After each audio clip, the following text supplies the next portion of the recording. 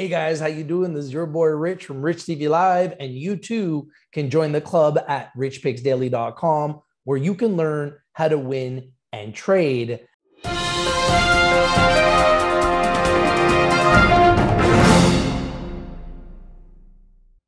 Hi, how's everybody doing today? I'm your host, Rich, here, your host from Rich TV Live with our very special guest, many-time guest, the CEO of WonderFi Technologies, Ben Samaru. How you doing today, Ben?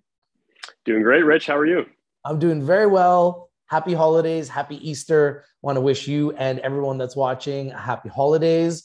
And my first question for you today, Ben, is obviously it's great to have you back on the show. And you guys are on a roll right now, acquiring some of the biggest crypto companies in Canada.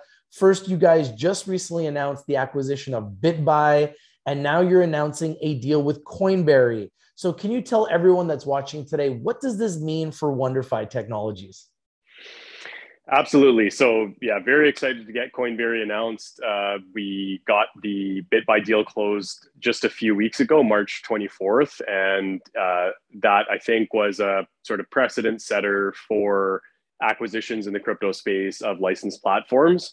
So very excited to get that deal closed, and then also to have reached a deal with Coinberry. So what we're doing is we're building the leading crypto platform within Canada. The vision is obviously global, and we are in global markets already. But I think what we're seeing in Canada is that the space is very fragmented. So there's 20, 30 different crypto trading platforms. And then you've got some of the big global players that are looking to enter markets like Canada. At the same time, some of these smaller platforms are trying to get into global markets, but it's not really in a meaningful way. So through the acquisition of BitBuy and now Coinberry, and we're looking at other accretive acquisitions for the company, we now find ourselves as what I believe is the largest crypto platform in Canada from a user count standpoint. So that is a great launch pad for getting into some of these bigger markets. It's a lot more meaningful and really gives us a good first step to do that. So yeah, really excited to get this announced, and we're continuing to focus on licensed platforms, and also countries that are starting to issue their first crypto exchange licenses. So we're also pursuing that at the same time. Congratulations on all of your success. Being number one in Canada in the short period of time that you guys have been public is a huge success story. So very, very proud of your success, and you should be proud of your success as well. It's not easy to become number one essentially within a few months, and that's essentially what you guys have done. So that's something to definitely be proud of. Now, with these two big deals under WonderFi's belt, where would you rank WonderFi amongst its peers in this space as a publicly traded company? So we look at a few different factors. One is revenue, one is users, and then I think an important one that is less quantitative is really product offerings. And that one's really important because if you have a broad set of product offerings, you're able to increase the LTV of your users and therefore increase your revenue. And so I think there's we're working on some of the short-term things and the long-term things at the same time.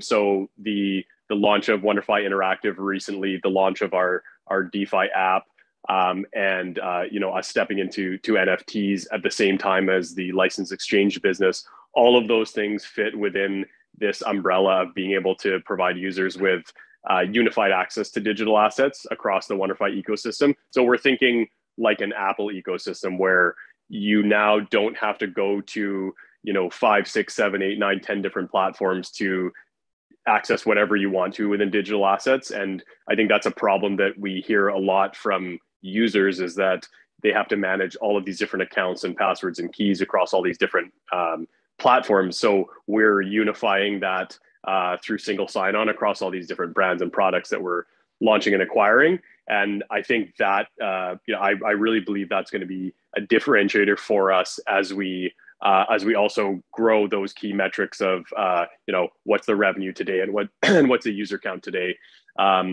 but then circling back to user count and revenue, I think this puts us around 750,000 users. Wow. Like I said, for a Canadian crypto platform, I believe that is the largest. That doesn't include Wealthsimple, who obviously is a more broader business that offers stock and other sort of investment opportunities. But I believe Wealthsimple is around 2 million. So that sort of puts things into perspective based on their valuation and what that business looks like. So we're really aggressively growing that. And with BitBuy, their revenue over the last 12 months was in the $34 million range. Coinberry just over 13 million. So we're well over 50 million for our trailing 12 months revenue, and obviously we're growing that with more diverse products that we're offering. So for me in my role, there's obviously key metrics that I look at. Talent and product is essential, but we're really racing towards 100 million in revenue and 1 million users, which I think we're going to hit I thought those would be sort of pretty close in terms of timing. I think we'll hit the user mark quite a bit before the revenue target, but that's how we're thinking about ourselves. And I'll keep rambling for a second because I'm realizing I didn't answer your question of how do we view ourselves versus comparables. So I think in the public markets, you obviously have the way that a lot of investors look at the crypto space is they understand and they know miners, and that's a lot of institutional, a lot of retail investors I talk to. That's what they know and understand. They know Hut 8, they know Hive, and they know them. They're simple enough business models to understand. And what we're really trying to carve out is this category of the picks and shovels, the platforms that provide access to those assets, because a lot of investors are not coming into the space because they're afraid of volatility in Bitcoin, which affects miner stock prices, but it really shouldn't be affecting the price of and valuation of platforms like WonderFi, because when there's volatility, we make money. We're just like the TSX, we're just like the NASDAQ in that regard. And so, that's kind of a message that I think is really important for, the investment community as they get more educated, about crypto. And then on the comparable side, I think they're on the platform, trading platforms. It's really Coinbase and Voyager that are, I'd say, the closest comparables from a product and just business standpoint. There are other, public companies in the crypto and the DeFi space that deal with staking and investing in other assets, which I think is a bit of a different model. So really for comparables now, I'm looking more at Coinbase and Voyager for WonderFi. Fantastic. And I know you mentioned this a little bit, but I want to get a little bit more detail. Can you tell the viewers how much potential revenues these two assets, BitBuy, which is already closed, and Coinberry, which is to be closed in Q2 of 2022, will add to the consolidated balance sheet of WonderFi? Yes. So BitBuy is around $34 million. Coinberry for the year ended 2021 is just over $13 million in revenue. So, really, really significant assets. The businesses are run extremely well, and we're looking at ways to really integrate them with WonderFi, with each other. There's a ton of synergies across all the different departments: technology, management, compliance, customer service. And this is where the consolidation just starts to make sense, because all these companies are competing for talent, bringing the best of all worlds together really creates a stronger Canadian presence that allows us to start to get into these global markets. Does the company have any more acquisitions in its sights? You guys obviously have these two big acquisitions. You just mentioned a combined 700,000 customers. It's just incredible. And doing the math, quick math, 44 million in revenue. So from a startup to 700,000 customers, and from a startup to 44 million in revenue, that's really good. So you guys have any more tricks up your sleeve? Any other acquisitions you guys are working on?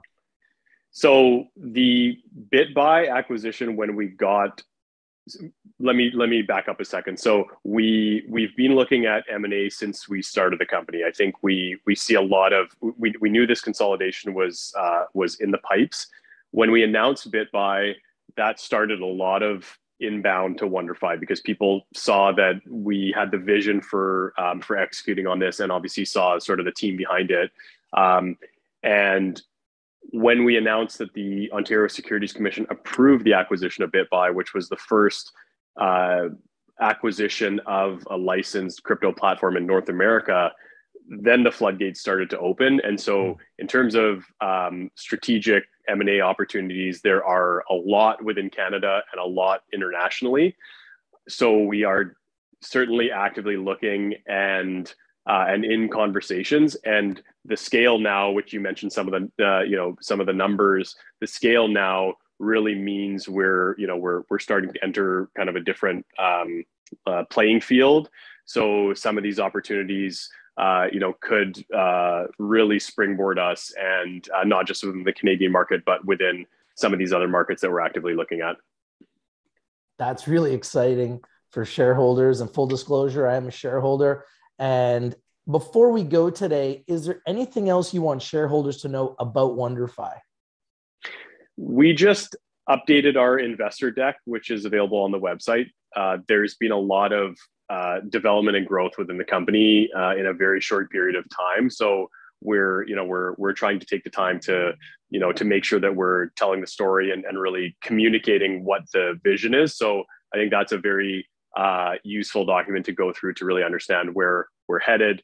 We're having to update that obviously with the Coinberry acquisition. So there's another business line that comes into that. But at the end of the day, what we're doing is providing unified access to digital assets and doing it in a compliant way. And I think what you're going to see with companies like WonderFi, when we're positioned versus some of the global incumbents, is that some of the global incumbents have made bad blood with regulators, and so they're not able to operate in some really crypto friendly jurisdictions. So that leads the way for companies like WonderFi with brands like BitBuy, Coinberry, and other products that we're launching and looking at rolling in, to enter those markets in a really meaningful way with clean hands. And so I think compliance is going to be, I, as a former lawyer, I feel like I always hate saying compliance is so important, because it just feels like, it's just a lawyer giving you a lecture. But really now we're starting to see that in terms of being able to obtain market share, it actually is very key. And it's a differentiator for us against some of these global players. Yeah, that makes a lot of sense. And it's one of the reasons why we here at RICHTVLIVE and our community all over the world has so much interest in WonderFi technologies. I literally get messages every day. Rich, when are you going to get them back on your show? Rich, what's going on with WonderFi? There's so much interest about WonderFi technologies, literally from all over the globe. Now, in saying that, what is the best way for anyone that is interested in having any questions to get in touch with the company? For users, the best way is for users, try out the WonderFi app. You can contact customer support or us on social media if you have questions or are looking for new features to be added or requests. For people trading on BitBuy, go to bitbuy.ca. Same goes for Coinberry. Both great platforms and both serving slightly different user segments. And then for investors, again, the investor deck is a great place to start. Invest at WonderFi is our IR investor relations contact, and so you can feel free to reach out, and we're happy to share information as we're permitted to do so. Thank you for your time today, the CEO of WonderFi Technologies, Ben Samaru. Before I say goodbye, I must remind everyone that RICHTVLIVE is strictly for information, education, and entertainment purposes. Please do your due diligence, do your research before you invest in anything that we talk about or discuss here on RICHTVLIVE. In saying that, we've been talking about WonderFi Technology since it was pre-IPO. It has done extremely well for our community. We really believe it's still in the early stages. And I wanted to congratulate you, Ben, for all the hard work and effort you've put in building this from a startup to now a company with hundreds of thousands of customers and millions of dollars of revenue. So congratulations on all your hard work. And we look forward to seeing you guys continue to evolve, Ben. Thanks so much, Rich. Really appreciate it.